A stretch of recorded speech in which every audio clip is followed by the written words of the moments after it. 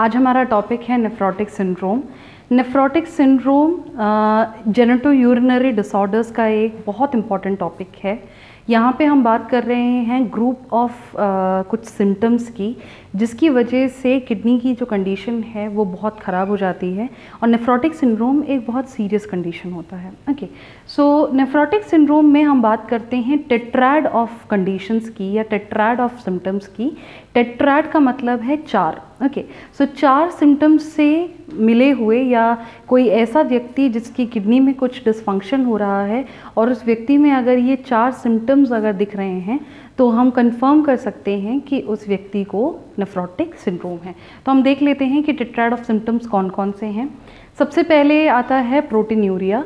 Proteinuria मतलब urine में से प्रोटीन एक्सक्रीट हो रहा है बहुत ज़्यादा मात्रा में, जो नहीं होना चाहिए।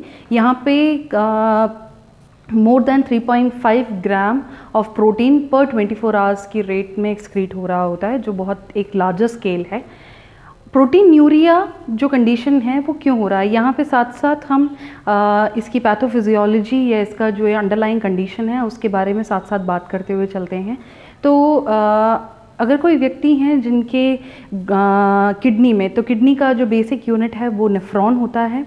नेफ्रॉन में अगर किसी भी तरीके का ग्लोमेरुलस में या नेफ्रॉन की किसी और सेक्शन में अगर किसी भी तरीके का इन्फ्लेमेशन, इन्फेक्शन या कोई भी ऐसा एक डिसफंक्शन हो जाए तो वहाँ पे धीरे धीरे सेल्स ख़राब होंगे और ख़राब होने की वजह से वहाँ से जो ग्लोमेरुलस है या जो डक्ट होते हैं वहाँ से धीरे धीरे प्रोटीन निकलते हुए वापस ब्लड में जाने की बजाय वो जो प्रोटीन है वो बहुत ज़्यादा ब्लड में से निकल कर नेफ्रॉन में और नेफ्रॉन से फिर कलेक्टिंग डक्ट तक आकर वो यूरिन के थ्रू पास होना स्टार्ट हो जाएगा, जो नॉर्मल हेल्दी इंडिविजुअल में नहीं होता है। ओके, सो ऐसे कंडीशन में जब प्रोटीन बहुत ज़्यादा यूरिन से एक्सक्रीट होगा तो ब्लड में जो प्रोटीन की मात्रा है वो कम होना स्टार्ट हो जाएगी। तो प्रोटीन यूरिया की वजह से there will be lesser amount of protein और पर्टिकुलरली अगर हम बात करें तो एल्बुमिन इन द ब्लड, तो उस कंडीशन को हम कहते हैं हाइपोएल्बुमिनीमिया। सो हाइपोएल्बुमिनीमिया is the lesser amount of albumin in blood. ईमिया refers to the presence in the blood. Okay, सो जब हाइपोएल्बुमिनिया होना स्टार्ट हो जाएगा तो ब्लड में ऑटोमेटिकली जब एल्बुमिन की कमी है तो ब्रेन ट्रिगर करेगा लिवर को, क्योंकि लिवर प्रोटीन सिंथेसाइज करेंगे तो लिवर को स्टिमुलेट करेंगे प्रोटीन के सिंथेसिस के लिए। लिवर जब प्रोटीन सिंथेसाइज करेगा तो वो एक हाइपर एक्टिविटी है जिसमें प्रोटीन के साथ साथ लिपिड्स भी बनेंगे। There will be lipoproteins that are producing, तो लिपिड और प्रोटीन दोनों बन रहे हैं। लिपिड की उस व्यक्ति में, उसकी बॉडी में कोई कमी नहीं है, इस वजह से जो लिपिड अब लिवर बनाएंगे प्रोटीन के साथ साथ वो एक्सेस लिपिड है और एक्सेस लिपिड की वजह से कंडीशन जो ब्लड में हो जाएगी वो हाइपर लिपिडीमिया या फिर हाइपर कोलेस्ट्रॉल ईमिया हो जाएगा। Okay, and then this hyper cholesterolemia and hyper lipidaemia जो है, और क्योंकि प्रोटीन की बहुत कमी है ब्लड के अंदर, इस वजह से जो ब्लड वेसल के अंदर जो ऑनकोटिक प्रेशर होगा या जिसको हम प्लाज्मा ऑनकोटिक प्रेशर कहते हैं वो कम हो जाएगा। और कम होने की वजह से बहुत ज़्यादा, क्योंकि हायर सोल्यूट्स नहीं हैं, लार्जर सोल्यूट्स नहीं हैं ब्लड में, इस वजह से जो फ्लूइड है वो ब्लड वेसल के अंदर से इंटरस्टिशियल स्पेसेस, जो सेल्स के बीच में स्पेस होते हैं, वहाँ को ट्रैवल करने लगेंगे और वहाँ पे फ्लूइड भरना स्टार्ट हो जाएगा, जिसको हम सूजन या फिर एडिमा कह सकते हैं। Okay, so this is the condition या tetrad where we have first the proteinemia, hypoproteinemia that leads to hypoalbuminemia, then hypoalbuminemia की वजह से जो प्रोटीन का जो एक्सेसिव सिंथेसिस है उसके साथ साथ जो लिपिड सिंथेसाइज होगा that leads to hyper lipidaemia, and that hyper lipidaemia, एल्बुमिनीमिया या प्रोटीनीमिया जो है that leads to laser oncotic pressure in the plasma and that leads to oedema. So that is the tetrad condition या pathophysiology of nephrotic syndrome. तो अब हम बात कर लेते हैं कि वो क्या पर्टिकुलर रीजंस हो सकते हैं जिसकी वजह से नेफ्रोटिक सिंड्रोम हो सकता है।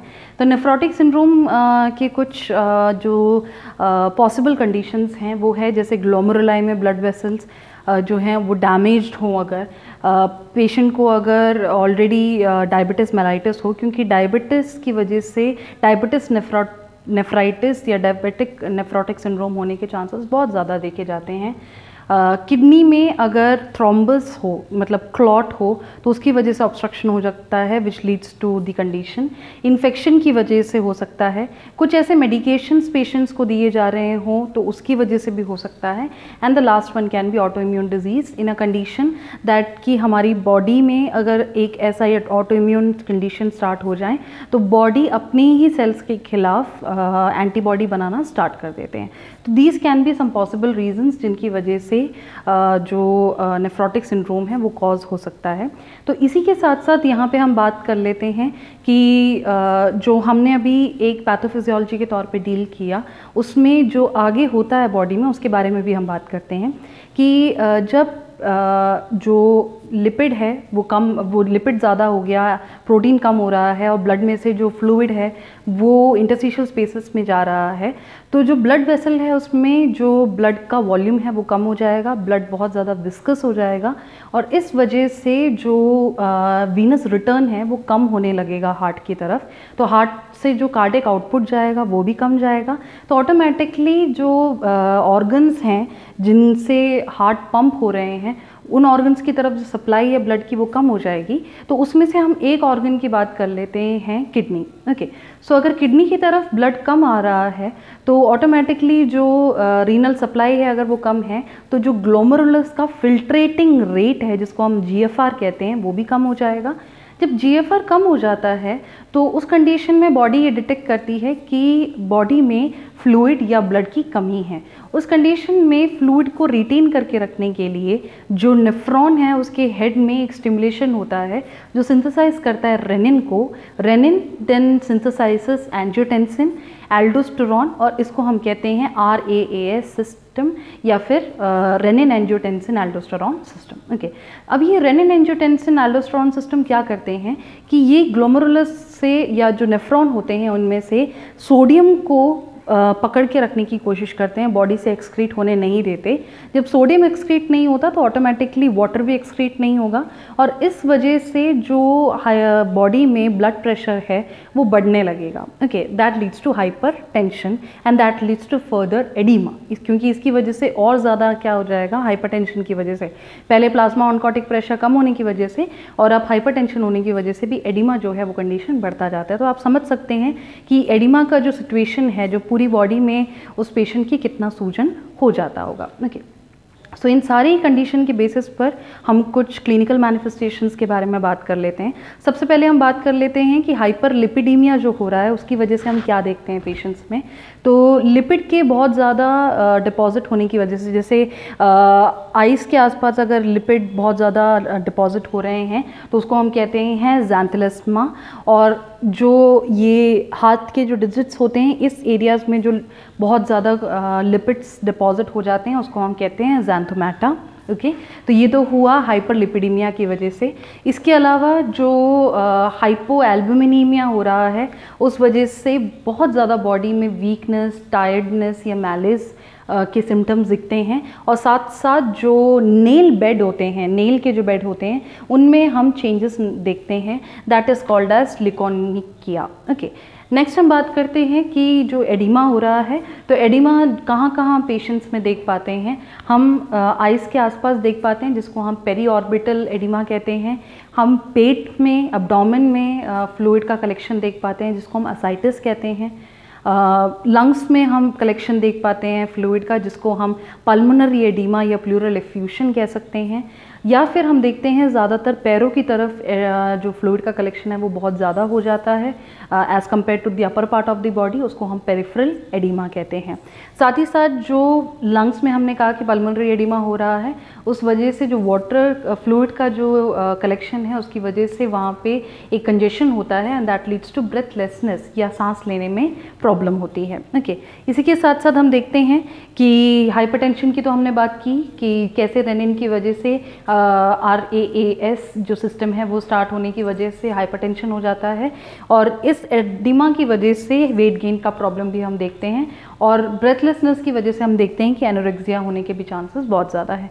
साथ ही साथ हम देखते हैं कि प्रोटीन इतना ज़्यादा जो डिस्चार्ज हो रहा है यूरिन में, हाइपर प्रोटीनूरिया जो हो रहा है, उसकी वजह से जो यूरिन का जो स्पेसिफिकेशन है वो बहुत ज़्यादा फ्रॉदी होता है, झाग वाला यूरिन दिखता है हमें पेशेंट का स्पेसिमेन। ओके, ये सारी बातें हमने की हैं क्लिनिकल मैनिफेस्टेशन में। अब हम देख लेते हैं कि डायग्नोसिस कैसे कर सकते हैं नेफ्रोटिक सिंड्रोम के लिए। ओके, तो उसमें हम देखते हैं कि हम एक प्रॉपर हिस्ट्री टेकिंग ले सकते हैं, फिजिकल एग्जामिनेशन कर सकते हैं, एक प्रॉपर यूरिन एनालिसिस कर सकते हैं जिसमें हम यूरिन के फ्रॉदिनेस को देख सकते हैं, या यूरिन का कल्चर करते हैं इन्फेक्शन के लिए, या फिर यूरिन का जो कंप्लीट टेस्ट है वो कर सकते हैं ये देखने के लिए कि कितना प्रोटीन का प्रेजेंस है। इसी के साथ साथ हम blood test, complete blood count और ब्लड कल्चर्स और सीरम लेवल्स वगैरह देखते हैं कि कैल्शियम के लेवल्स और बाकी सारे जो इलेक्ट्रोलाइट्स हैं उन सब के लेवल्स हम देखते हैं। साथ साथ हम लिवर फंक्शन टेस्ट करते हैं, किडनी फंक्शन टेस्ट करते हैं KFT, और साथ ही साथ हम किडनी का बायोप्सी करते हैं ये देखने के लिए कि किसी भी तरीके का ट्यूमरस ग्रोथ या किसी भी तरीके का इन्फेक्शन या कोई ऐसी प्रॉब्लम तो नहीं है। अब हम बात करेंगे कि इसी के साथ साथ हम स्कैनिंग टेस्ट भी कर सकते हैं, रेडियोलॉजिकल स्कैन्स जिसमें एक्सरे, CT, MRIs भी कर सकते हैं, जिससे हमें किडनी के साथ साथ जैसे हम चेस्ट का, एब्डोमेन का एक्सरे वगैरह CT करते हैं तो हमें जो फ्लूइड कलेक्शन है, पल्मोनरी एडिमा है, एसाइटिस है, वो सब कुछ हमें पता चल जाएगा। और लास्ट हम बात करते हैं मैनेजमेंट के बारे में। तो मैनेजमेंट इसमें इम्पॉर्टेंट है। सबसे पहले हम हाइपरटेंशन को कम करने के लिए डायूरेटिक देंगे, जिससे डायूरेटिक देने से यूरिन का जो फ्लो है वो बढ़ जाएगा, और यूरिन जितना फ्लो होगा उससे जो ब्लड प्रेशर है बॉडी में वो कम हो जाएगा। That is the one thing.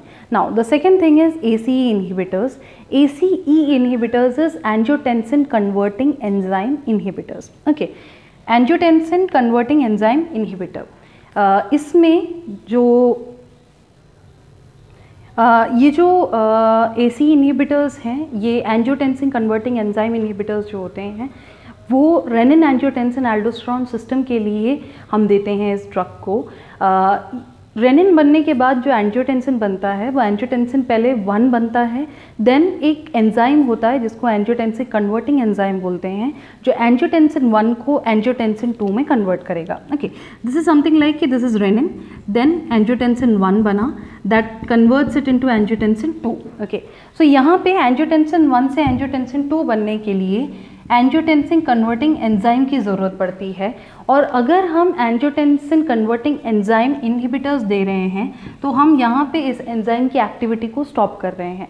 अगर ये एंजाइम की एक्टिविटी हम स्टॉप कर देते हैं मेडिकेशन के थ्रू, तो इस पॉइंट से ये वाला जो कन्वर्जन है वो नहीं होगा, और अगर ये वाला कन्वर्जन नहीं होगा तो जो हाइपरटेंशन है उस कंडीशन को हम होने से या उसकी जो सीवियरिटी है उसको हम कम करने में मदद कर सकते हैं। This is how we can help the patient to relieve the hypertension by giving the ACE inhibitor medications. Okay. इसके अलावा लिपिड लोअरिंग एजेंट्स हम देते हैं। लिपिड लोअरिंग एजेंट्स क्योंकि हाइपरलिपिडीमिया हो रहा है तो स्टैटिन मेडिकेशंस या कोलेस्ट्रॉल लोअरिंग जो एजेंट्स हैं वो हम देते हैं। साथ ही साथ कॉर्टिकोस्टेरॉइड्स दिए जाते हैं जो एंटी इन्फ्लेमेटरी की तरह काम करेंगे, जो एडिमा है उसको ट्रीट करने में मदद करेंगे। इसके अलावा एंटी इन्फ्लेमेटरीज भी दिए जाते हैं। एंटी माइक्रोबियल्स दिए जाते हैं क्योंकि इन्फेक्शन की वजह से है तो उसको क्योर करने के लिए, या प्रोफिलैक्टिक तरीके से दिया जा सकता है क्योंकि कलेक्शन ऑफ फ्लूइड की वजह से सेल डेथ होने के और इन्फेक्शन होने के चांसेस भी बढ़ जाते हैं। ओके, इसके अलावा जो बिल्कुल जो अगर प्राइमरी प्रोसेस में अगर ये कंडीशन हम ट्रीट नहीं कर पाते हैं तो फिर जो एकदम लास्ट या जो बहुत बड़े स्तर पे किए जाते हैं वो 2 तरीके के प्रोसीजर्स हैं। एक डायलिसिस होता है कि अगर किडनी ठीक से काम नहीं कर पा रही है तो किडनी की जगह जो मशीन किडनी के लिए सेम फिल्ट्रेशन का काम करेगी उस मशीन को डायलेटर कहते हैं और उस प्रोसेस को डायलिसिस कहते हैं। और इस अगर ये प्रोसेस भी नहीं हो पा रहा है तो the last option the patient have is kidney transplantation. Okay, so kidney transplant करके हम एक हेल्दी किडनी ट्रांसप्लांट कर रहे हैं जिससे ये सारी प्रॉब्लम्स जो हैं वो सॉल्व हो जाएं और फिर से नॉर्मली जो फिल्ट्रेशन है वो कंटिन्यू रहे। Okay, so this is all about the management. इसके अलावा हम पेशेंट को स्ट्रिक्टली एक क्या कहते हैं, लो सोडियम इंटेक डाइट पे रखेंगे और साथ ही साथ हाई फ्लूइड इंटेक पे रखेंगे, क्योंकि डायूरेटिक के साथ साथ हम अच्छे से फ्लूइड भी इंटेक मेंटेन करने की कोशिश करते हैं ताकि पेशेंट की बॉडी जो है वो बैलेंस में रहे। ओके, ताकि कार्डियक आउटपुट जो है वो ठीक रहें, क्योंकि ऑलरेडी कार्डियक आउटपुट कम है, हम डायूरेटिक दे रहे हैं, अगर बहुत ज़्यादा फ्लूइड कम हो जाएगा तो that can affect the cardiovascular system और उसकी वजह से जो वाइटल ऑर्गन्स हैं उनकी जो फंक्शनिंग है वो डिस्टर्ब हो सकती हैं। So this was all about nephrotic syndrome. Nephrotic syndrome is a tetrad of symptoms जिसमें हाइपरप्रोटीन्यूरिया, उसकी वजह से हाइपोप्रोटीनीमिया या फिर हाइपोलिपिडीमिया, और इसी के बाद लिवर के प्रोटीन सिंथेसिस की वजह से हाइपर कोलेस्ट्रोलीमिया या फिर हाइपर जो लिपिडीमिया है उसको हम देखते हैं। एंड साथ ही साथ हम देखते हैं oedema, that is due to the lower या laser plasma oncotic pressure. Okay, so I hope कि आपको ये टॉपिक समझ में आया होगा। इस टॉपिक से रिलेटेड अगर आपको कोई भी डाउट हो तो आप पूछ सकते हैं। Thank you.